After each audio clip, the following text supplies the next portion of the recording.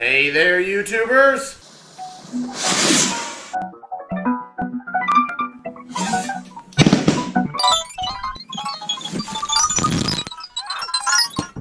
Hi there, Dr. Sheep here. Welcome back to another short little video. Today we're comparing the metric system to the English system.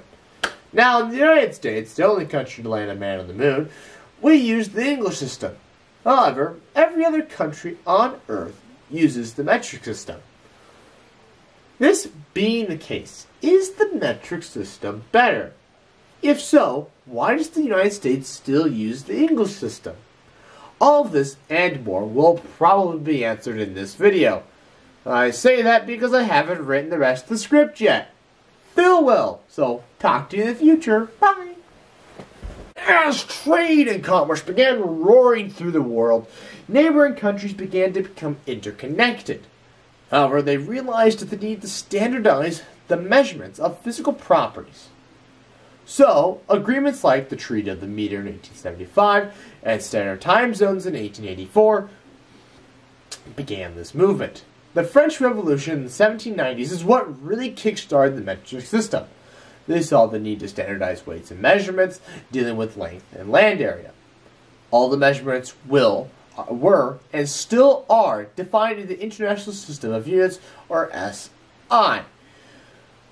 Another huge benefit of the new proposed system is that we would use prefixes to define units to denote smaller and larger measurements. They would also come in powers of 10. The huge benefit of that is because we use base 10, and different prefixes denote different powers of 10, it's simple as moving the decimal to convert prefixes. You know, the whole world already laughs at the United States and make us seem like we're the dumbest country, they're the dumbest developed country. I think they're right. Because in the 1850s, there was a strong movement between scientists and engineers to standardize measurements. Most of the countries at the time had agreed that the metric system was superior and that the only competitor was the British imperial system, and so the metric system was the obvious choice.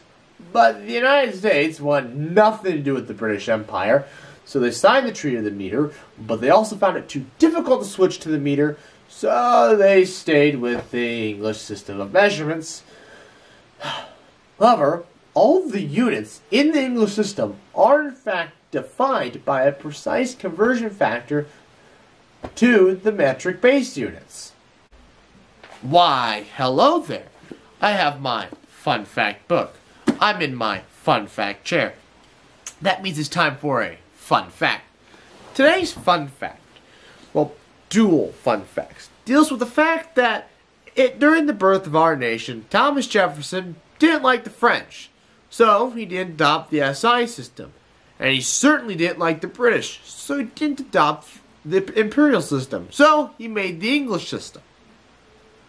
Now, when you Google how many countries use the English system, it says the United States, Liberia, and Myanmar. However, Liberia is only one of those that was an American colony. Myanmar was a British colony. So why does it say they use the English system? They actually don't. They use the imperial system.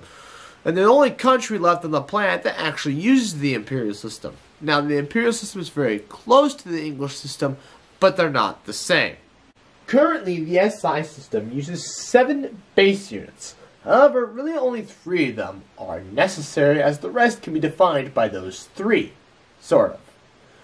The 3 most important are meter, kilogram, and the second, which define length, mass, and time, respectively, which are really all we need. Next, we have Kelvin for measuring temperature, which is a measurement of energy that can really be defined in joules, which uses meter, kilogram, and second.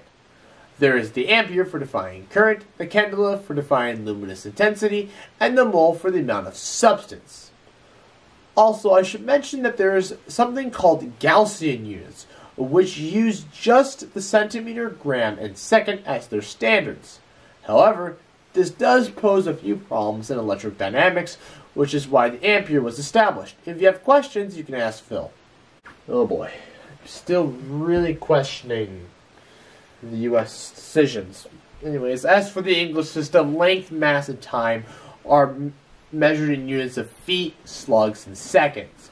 Temperature is measured in Fahrenheit. However, because of certain calculations, you need a Kelvin equivalent, so we have the Rankine scale. Luminous intensity was measured in candle power. However, this term is dying out, and the mole is, of course, still the mole. So what have we learned today? Well, first, that makes me dizzy, and second, the U.S.'s old hatred for Great Britain has caused a Mars orbiter to crash, the English system uses the metric system to define its measurements, and that this video is super short, because Phil and I stopped caring. Anyway, hopefully we'll care more next time. But in the meantime, I'd like to thank you all for watching. Please like, comment, share, and subscribe. New videos every other Friday, 2 p.m. Central Time, and good night. Subs for trees, subs for trees, subs for trees, subs for trees. Oh, you're still here? I thought I told you to go home. Oh, you want more? I'm flattered. Check out the playlist. If you want exclusive content, check out my Instagram, Dr_Sheep_YouTube. That's all lowercase. If you want to help the earth, subscribe. When I reach 100 subscribers, I'm going to plant 10 trees.